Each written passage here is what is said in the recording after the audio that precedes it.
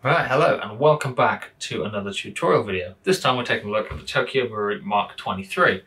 I know there have been a million and one videos made about these, but I just think it would be really nice to have real clear instructions on how to upgrade one of these.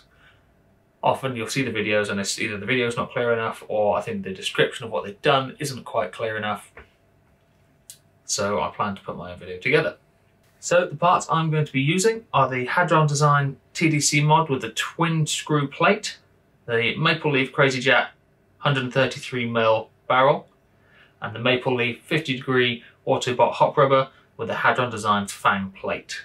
First, you want to start off by making sure you do not have magazine in the gun. Then you want to remove your suppressor, so you want me to take off your slide with it attached. Next thing you want to do is to remove this pin here. And what you'll need to do is slide it back, because you'll see the top of the pin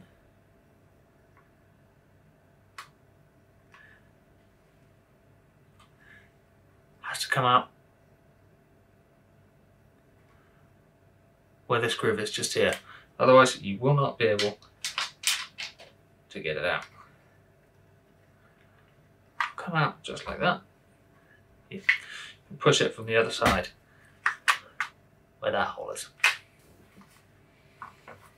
Okay, so what I will recommend is make sure you keep all of your parts somewhere safe so that you can't lose them. Okay, so the next thing you're going to want to do is to remove your slide.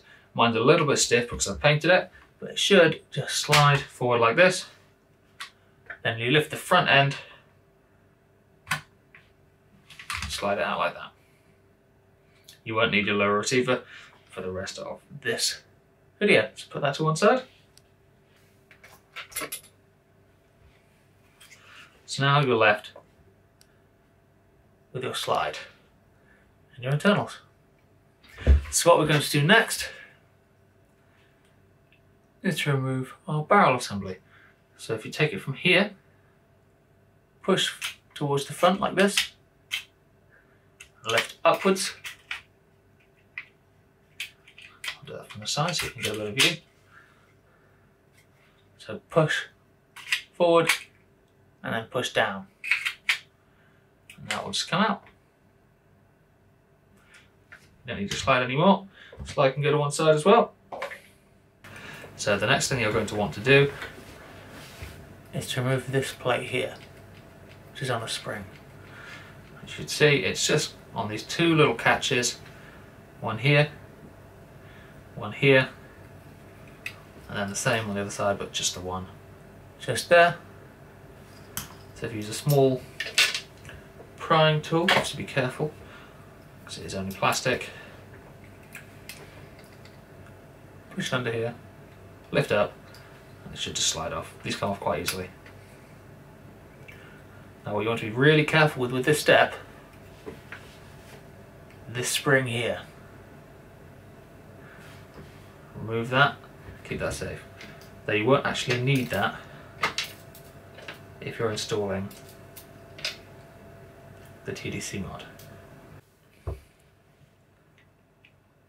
Okay, so now you'll be left with your hop assembly and barrel without the plate on top. This one just here, which we just removed, along with the spring. So now what you want to do is remove your outer barrel. To remove your outer barrel, you need to remove this screw here. So you need a slightly larger crosshead screwdriver.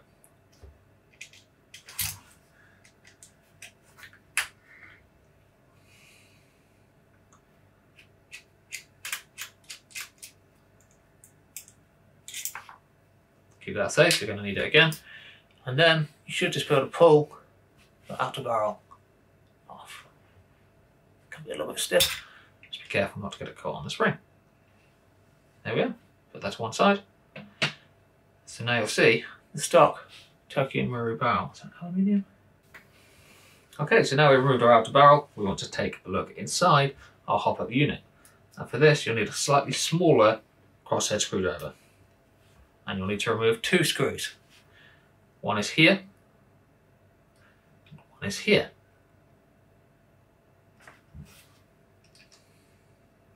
To remove these and keep them safe because you will need them when you put it back together.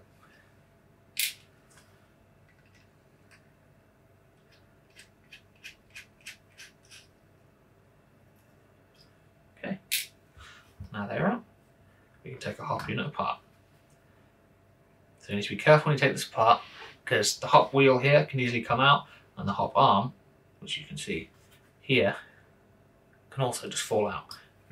And you do not want to lose them. So just be careful there.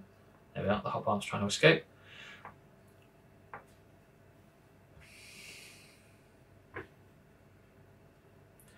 The way the hopper works is with this wheel here. As it turns, it pulls the hop arm down here onto the black hop rubber. It's not as accurate as it would be put together.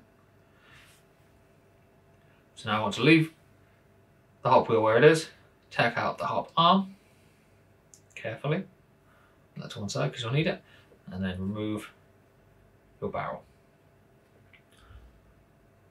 So that is the stock Tokyo Marui barrel with the stock rubber. Nothing wrong with it at all, but I find you get slightly better results with the maple leaf.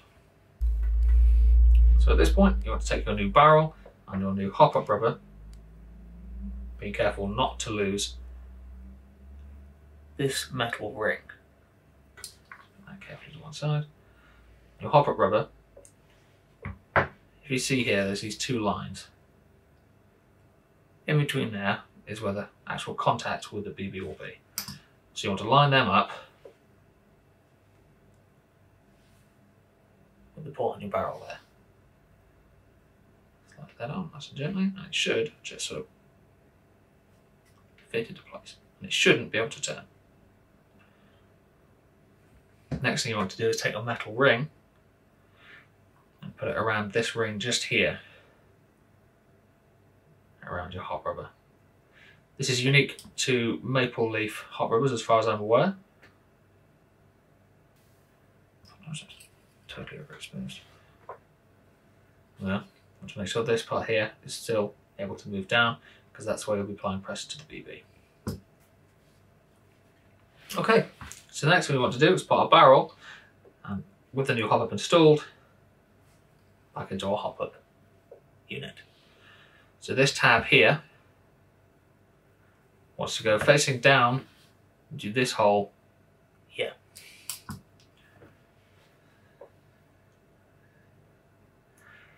Nice, easy to do. Make sure you keep your finger on your hop wheel here. You turn it over because you'll be able to see here where the hop-up rubber tab comes through. That's how you know you've got it the right way.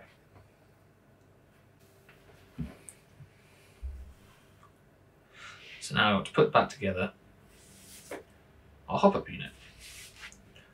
So you want your hop-up wheel here to be set to the most clockwise position, and then you want to take your fang plate. And what this will do is ensure you get nice even pressure on the BB.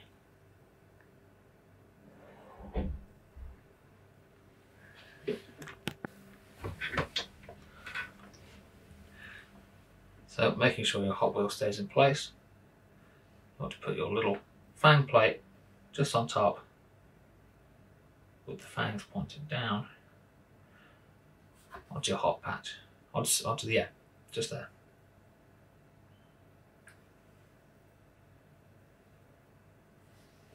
Just there. And then you want to take your hop-up arm, using the stock hop arm which came with my pistol, and that will fit nicely inside.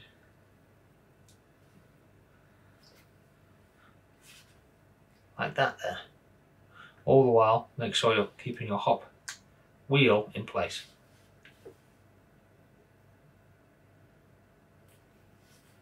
So now, hopefully, you should have something that looks like this. Your fang plate in place, your stock hop arm back in place, your new rubber and your new barrel. And now you can put it back together. So this hole here is where I tend to line it up, and this one lines up with the hop wheel nub just here. So push that back together, like so, nice and easy.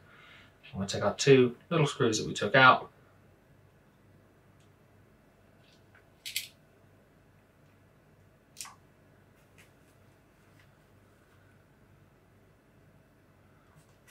here and here and put them back together. Now you don't want to over tighten these because they are just plastic, but you do want it nice and snug.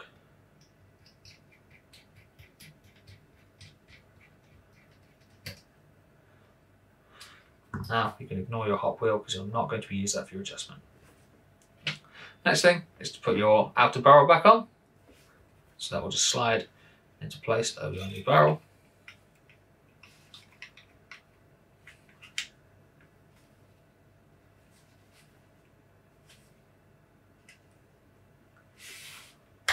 Like so. And then you want to put the large screw back into place to hold your barrel together.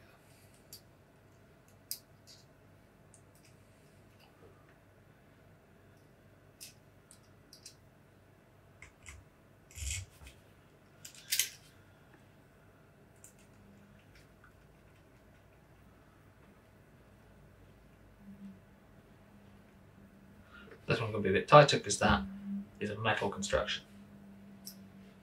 Okay, so now you want to take your top-down cover mod, which is this thing just here. I'm using the twin screw plate.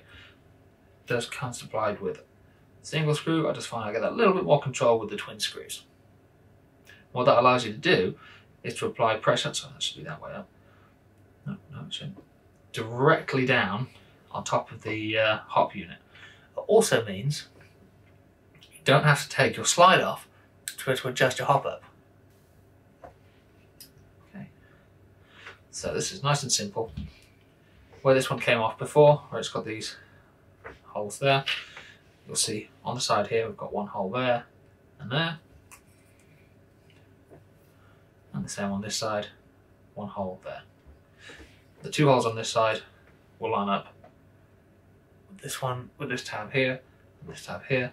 What you will notice, however, is it has these little sort of fangs that come off here.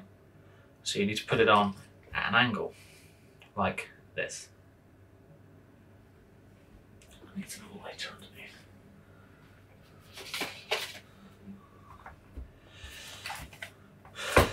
So you want to come at it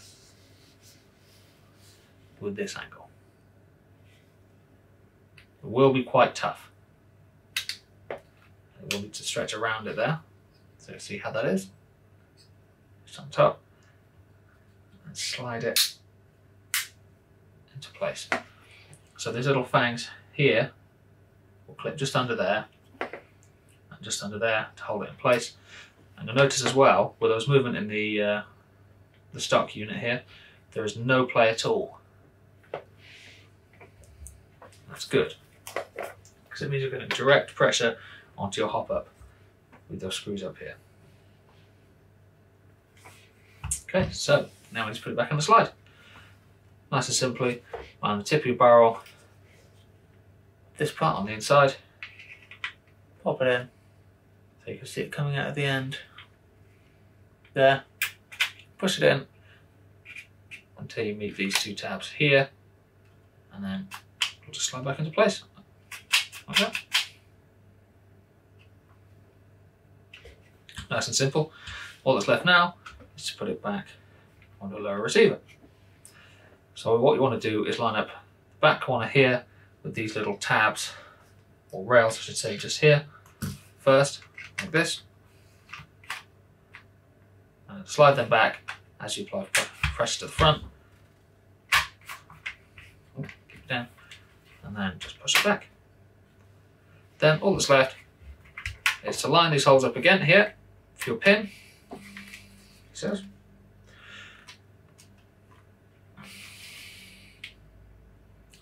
line this up here so that you can nice and easily pop your pin back in like so. And push the slide forward. And there we are. That should be you done. What you'll need to do now is, depending on what weight you're using, is to go out and make small adjustments to your hop. And what it really means is, rather than having to take it apart and do a little bit of hop, what you can do is take an Allen key, just a nice size, like that, and just adjust it the tiniest amount. So all that's left for you to do now is to dial in your hop up, and you'll have one screw here, like this plate which I've got here.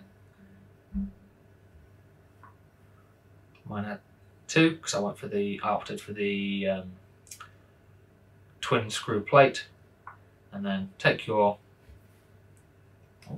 Allen key, and you can just tighten those to meet your requirements. I tend to use 0.25 because recently I've been doing a lot of CQB kind of stuff. I'm getting around 300 FPS with a 0.2 with this barrel setup. Had I done this again, I potentially would have taken a 150mm barrel, which would come out a little bit at the end, potentially to about here. And that gives you that little bit of an FPS bump.